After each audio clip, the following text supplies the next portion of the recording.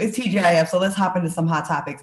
In presidential news, the state of Georgia just completed its second recount at the expense of the citizens, the residents of Georgia, $3 million actually, in the presidential election, and found no evidence of voter fraud, which indicates that President-elect Joe Biden's victory will in fact stand. What's it going to take for Trump to accept that he not only lost Georgia 3 times now, but the electoral and popular vote also? What's it going to take, y'all?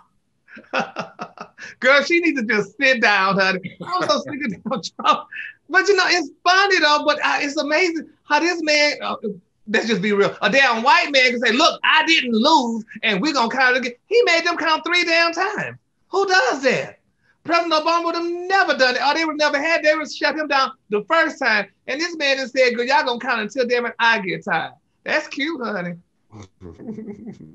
It's definitely white male entitlement at its finest. He just needs to let it go at this point. You know, I heard somewhere in the Twitterverse that he's planning to throw an event at the same time as the inauguration, which would definitely be the pettiest thing of the century to add to the list of already petty things he's done. But it's time that he lets that go and retires the same way he needs to retire that little bit of hair he got left. Okay.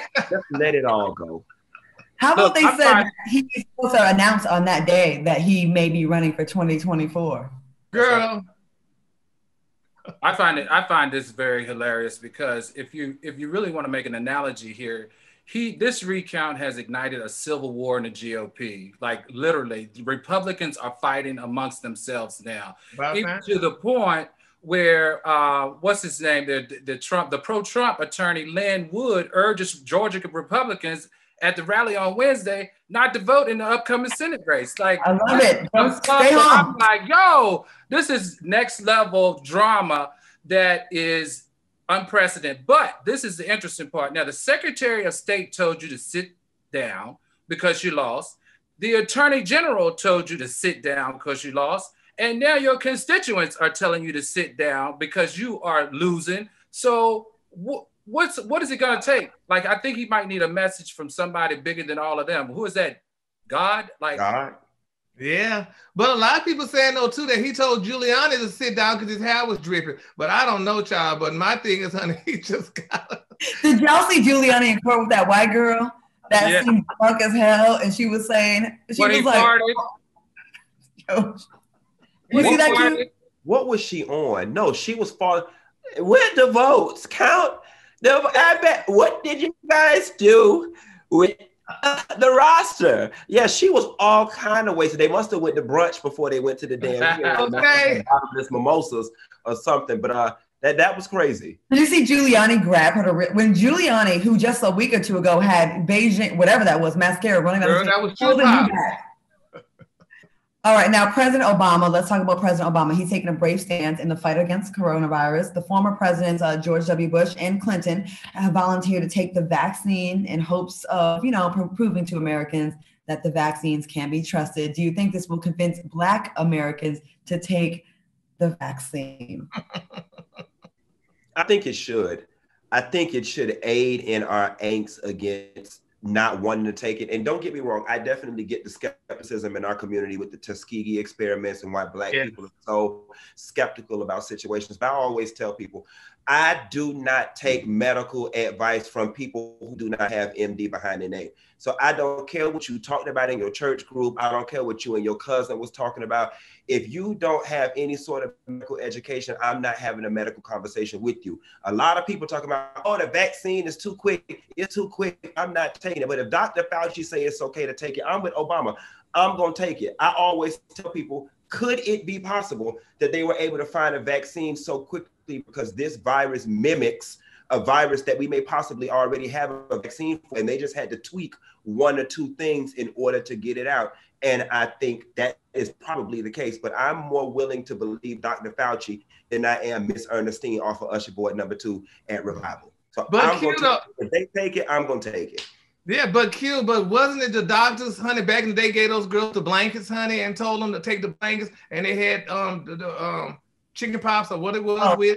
That was the colonizers when they did it to the Indians. The colonized back in the day. Yes, they did. So I just think that we've got to have sort of faith in the fact that society is not where it was then, and that we have made some sort of progress in terms of medical integrity when it comes to minorities. Well, this is what I think. I think that, you know, luckily the Obama administration successfully handled the Ebola in America. So that gives me a little bit of confidence. But just historically, as Black people, we've had a lot of distrust in government-backed medicine. And I'm going to have to see him take it with my eyes, along with Bush and Clinton. And if it kills them, I ain't going to take it.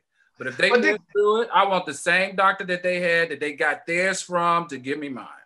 But, you know, and that sounds good. And I said I would take it once it comes, you know, because of my underlying condition. But we don't know if they really take it. There could be some damn water in a vial, and they could be injected. Say, oh, I got it. I took it. And your ass be falling out dead, honey, while they walking around. So, you know, it's a iffy thing.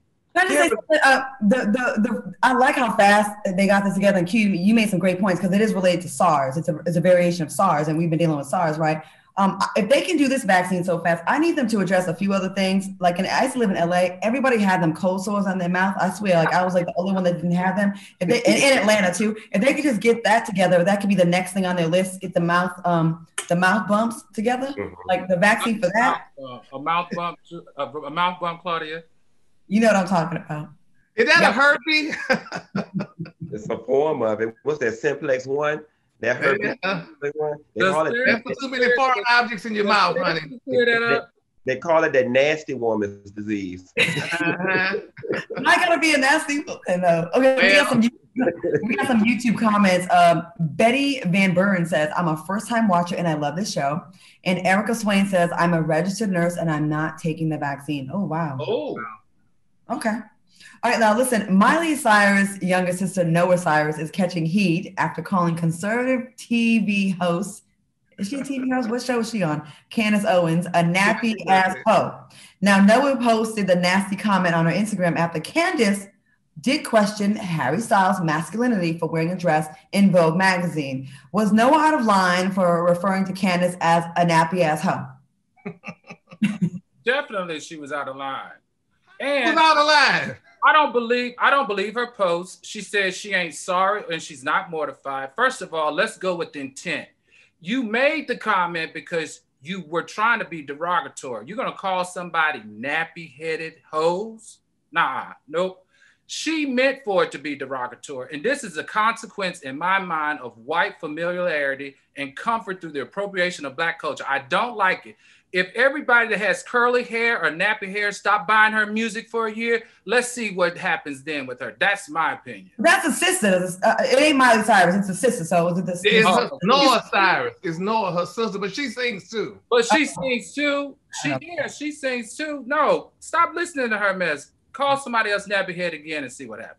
Well, go ahead, Q. I was going to say, it's funny because Candace Owens most definitely deserves it. But that's not the phrase for Miss Cyrus to be used. Like that phrase rests within our community. And her apology, she said something along the lines of she did not understand the historical impact of what it is she was saying. And I'm like Al says, bullshit, because your insult was very intentional. Of all the things you could have called her, ugly bitch, stupid bitch, crazy heifer, you went to nappy-headed hoe. The only thing saving Noah Cyrus is the fact that Black people really don't give a shit about Candace Owens, and therefore this will blow over by the end of tonight. We really don't care what you do to her.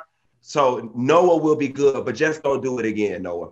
Yeah, but like she said, though, honey, she didn't understand it. But I love Miss Noah, baby. This girl called her a nappy hoe, and then she pleaded the fifth. Girl, I don't even know what I said. But you can't say she prejudiced because her damn daddy made a song with baby Miss Lil Nas, so they not prejudiced. So she just called her how she saw it. Here's the thing. White folks that want to insult people in the Black community that we don't really rock with, just stay away from like the things that can make you seem. We'll probably agree with you half the time because I don't agree with much of anything that Candace Owens says. Thank you. Nobody does. She does deserve smoke, but when you say racist things, we can't be hypocrites and be those kind of liberals because that's what you say. You know what I'm saying? Like, there's a lot of other things you can talk about Candace Owens. I wouldn't call her a nappy-headed hoe. The edges are terrible. She's a jerk.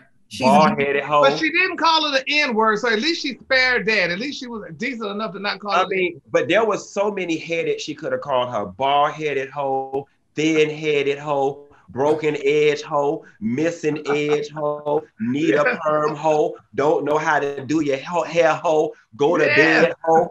She could have called her all kind of hoes. She just chose the wrong one. She just said, Nappy. So you can hit her up with any of those other. Noah, you're welcome. You're welcome. A little early Christmas gift from Q. Yeah. You got allowed to call Candace Owens L, all those other things except Nappy. We're going to take a quick break, but we come back, we're breaking down some of the biggest headlines in the news. And we're going to try not to get in trouble, but we probably will. We'll be back with more TGIF when we come back.